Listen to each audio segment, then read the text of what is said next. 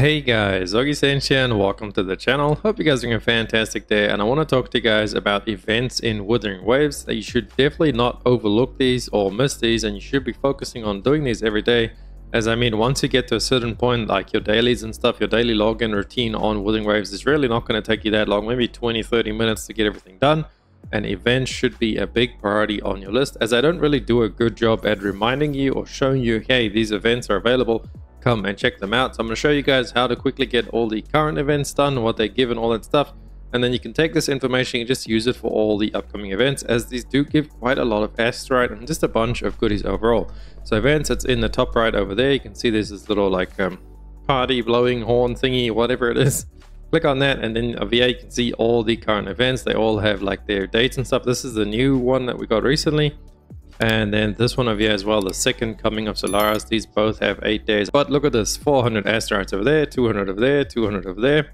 Come look at the second coming. If we go to the thing over there, 60, 60, so it's 120 over there, 240. That's like more than 300 something old Asterites. So like all in all, both of these events together is more than 1,000 Asterites. So as a free-to-play player, even as a whale, 3 Asterites is Asterites, you know what I mean? So don't miss out on these. And they don't really tell you what to do yet. It's like second coming of Solaris, current progress, Mithril. Okay, so what do we do? So easiest thing to do is just check your quest log every day. See, there's side quest. This is tied to that event.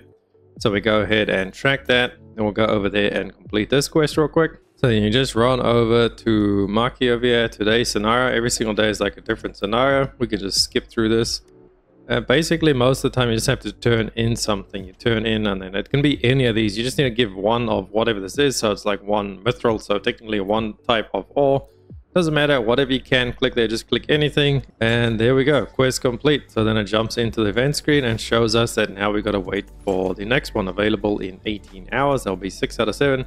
So I guess tomorrow's one will be 7 out of 7. Oh yeah, we're currently 6 out of 7, so tomorrow we'll get the final reward. Go ahead and claim that, and there we go, quick and easy. That took us like not even a minute. Go ahead and do that.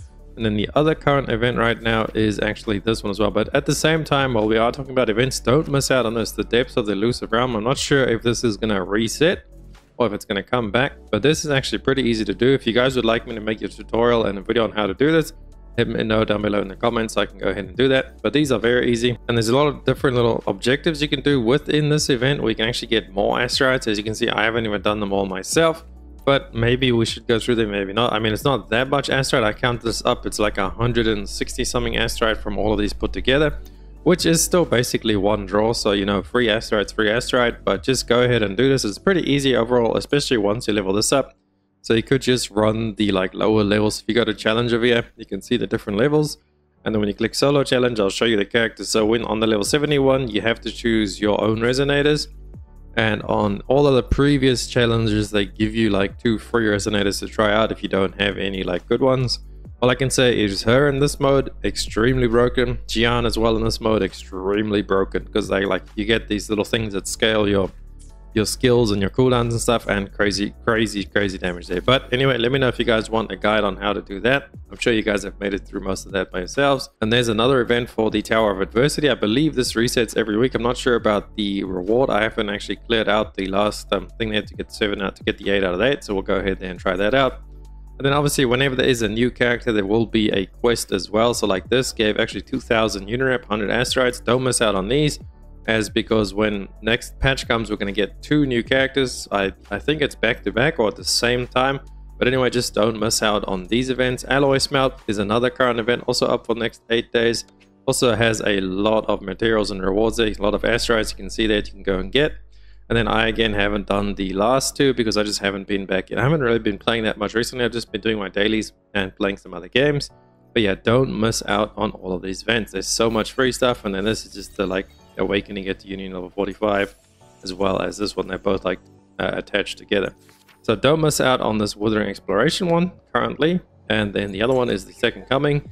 The Wuthering Exploration one, this one you just have to complete down below. You get 20 tokens a day. So for the first 3 days, you get these rewards. Then you got to do 2 days before you get the next reward. And now 2 days again before we get the next reward. As you can see there, I'm at 100 points. So I'll go ahead and complete this today. Then I'll get another 20 points for the daily. You just have to do these 2 things down below. And then tomorrow I can do another 2 more things down below, and then I'll get this reward over here. And this is very easy stuff you see down below. Strengthen yourself a battle, complete simulator challenges 1 out of 1. Okay, upgrade any weapon. So you can just click there and usually it'll just take you to the nearest one that there is. If there's multiples like a weapon forge or anything like that. So as you can see, very easy to do this and follow these. Just make sure you are checking these every day. Basically, that's all you do when you do log in. I'm sure you guys are doing most of it anyway. Do your daily quest and then check your events. Don't miss out on events. Go through all of them. Make sure you've done everything you can do. Get as far as you can in the alloy smelt as well as the tower adversity, and just get in as deep as you can in the depths of Lucifer as well. Free materials, and this will be constant throughout the lifespan of Wuthering Waves. So this information will help you all the way whenever you decide to play.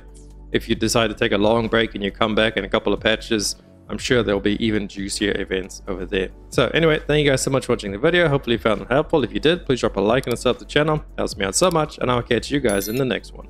Augiesaint now. Run free and dive into the sky. Hear the